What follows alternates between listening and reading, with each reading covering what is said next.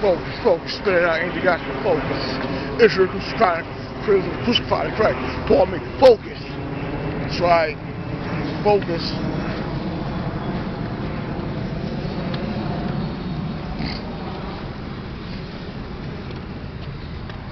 Focus, focus. When everybody trying to tell you the same thing, focus. Say, did God tell me this? Focus. And this, when someone says, oh, well, you know, that's just God giving you a warning. Once again, focus. Did God give you that warning? Why would God not give you that warning? Focus. And are they giving you a warning, or are they just using their emotions? Like they would otherwise say that you're doing. Focus. Like I told you before, see the psychological game, beware of it. Focus.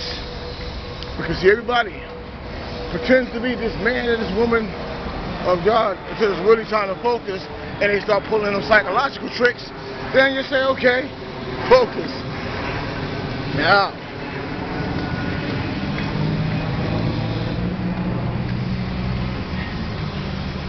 God is giving everybody a word, right? Focus. Until, like, God's giving everybody a word.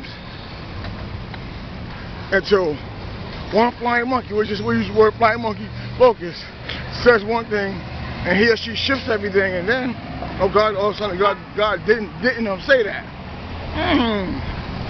Focus. So there's many false prophets out here going into the world.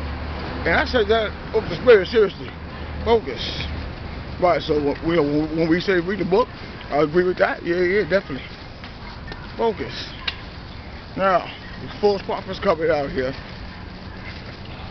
You know, let them hear one of your sermons or one of your things you go up on God. You'll say, yeah, man, you know, 2 + 2 = 4. But if you took one away, it would equal 3. Or something, they'll say, oh, well, you're deceived. You're deceived. You're deceived. God said don't take anything away. And you're like, okay, you're the prophet. You're the prophet. You're the prophetess. Well, since you're such a prophet and prophetess, you would have known that I was going to say that. And that might be a bad example. But all I'm saying is this. Let them hear something switch. Let them watch anything focus on what you're doing. Or suddenly their prophecy is changing. So you mean to tell me God has got this ever-changing prophecy he's giving people? Like he was just giving Isaiah, and giving Moses, giving myself, and giving others just these different prophecies every day, every week, every hour, and then everything is just, oh, well, you know, this and that and this and that. Oh, and that, you know, now I saw his or her attitude change. Now God says this and that.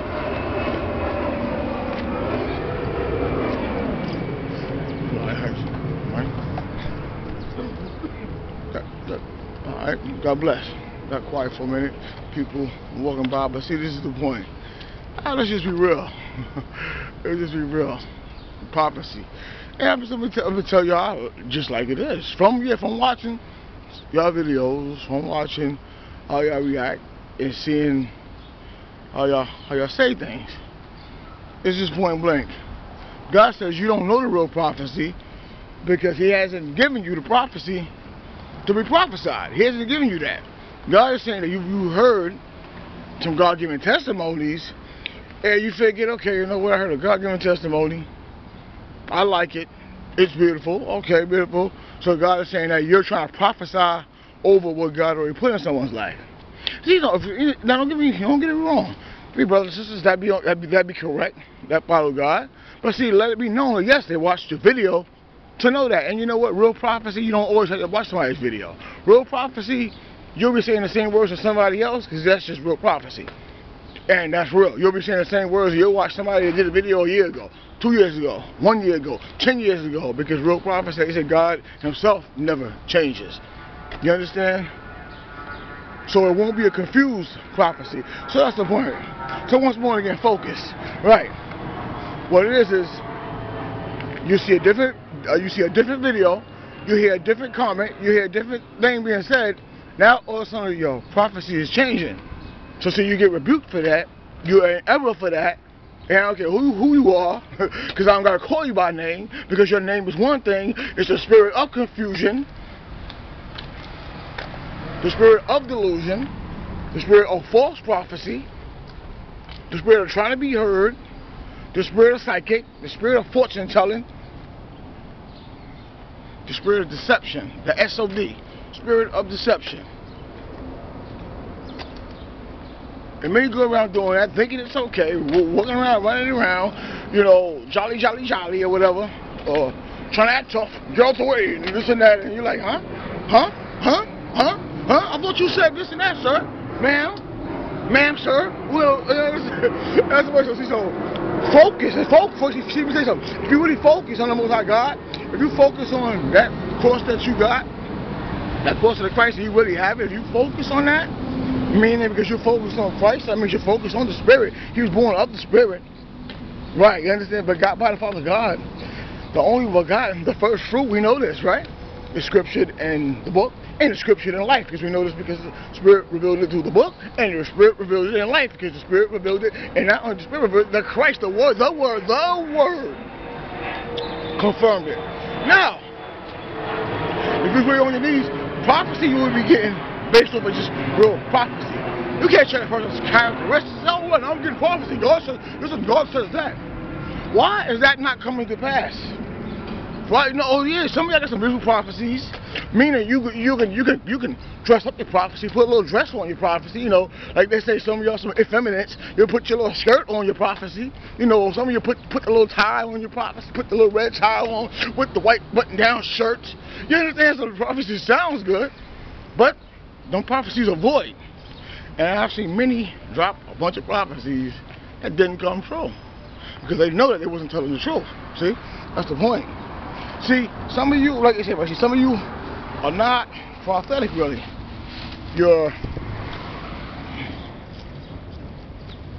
motivational. Well, matter of fact, you're motivational spirits. Yeah, you know, which is good. But you're motivational deceiving spirits because you're not even telling the truth about what you're saying. So you're supposed to be honest. See, that's where the truth comes in. That focus. I saw your video. I saw this and that. Blah blah blah. Or whatever the case is. But you know, through Father God, through the Christ, I want to help you with That's all you gotta say. Don't call yourself a prophet. Don't prophesize nothing, because God not saying that stuff. And how do I know that? Right, because God is telling me that He's not saying these things, or wasn't saying these things, you know. But that's the point. So focus, focus, focus, focus. That's the point. So, you really focus on the Most High God. See, the real prophets that speak, they don't even speak and say, oh, blah, blah, blah. Sometimes they don't even say God says sometimes. They just speak it. That's what true prophecy is. You understand? They just speak it. It just comes out. Naturally. Naturally. You know, they don't got to hear this and hear that, because a psychic has to hear this and hear that and say, okay, oh, well, you know, I think you're holding on to money too much. And it'll be you just saying, oh, you know what, man? I really got to get this money because I got to pay my bills. I got to take care of my daughter. I got to take care of my wife. I got to pay the mortgage. You know, whatever the case is.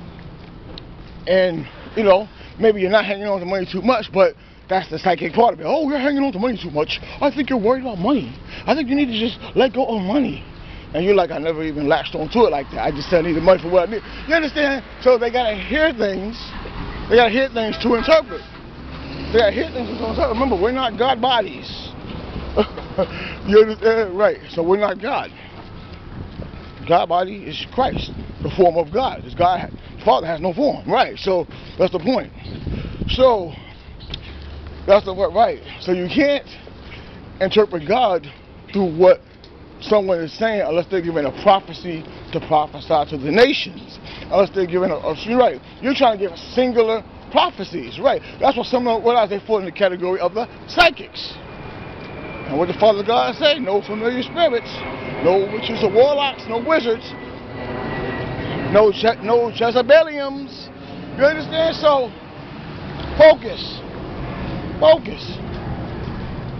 Get a reading from God Himself, and He can help you. So you're trying to help single-handedly. See, the Holy Spirit doesn't just single out, well, like I said before, focus. He don't single out one area of life.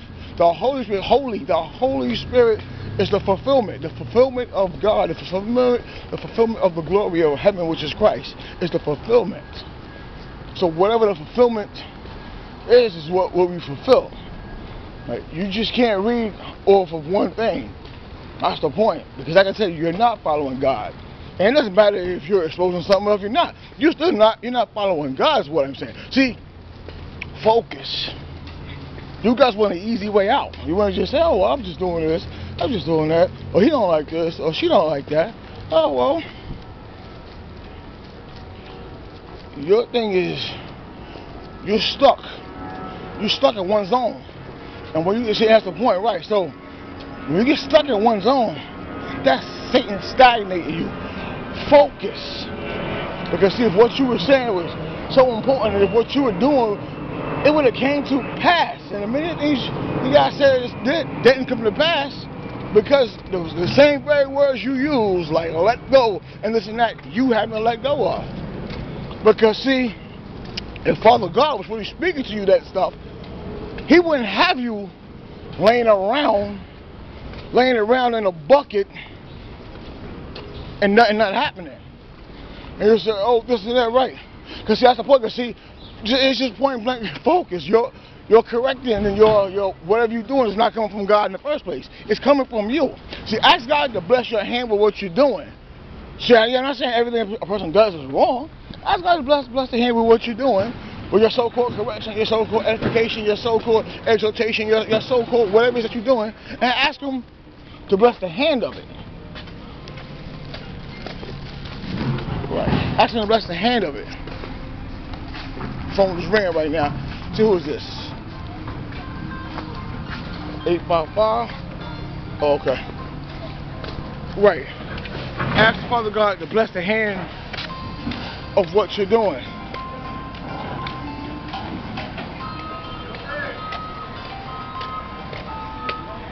Noisy out here. Probably, bro. Noisy, yeah. Ask. Right. And I'm stringing along a little bit. This is definitely a godly message. So so ask Father God to bless the hand of what you're doing. Ask God to prophesy over that message you're doing. Ask the high priest to be the priest over that. Remember, that's right here. You're also the promised prophet. He's the prophet.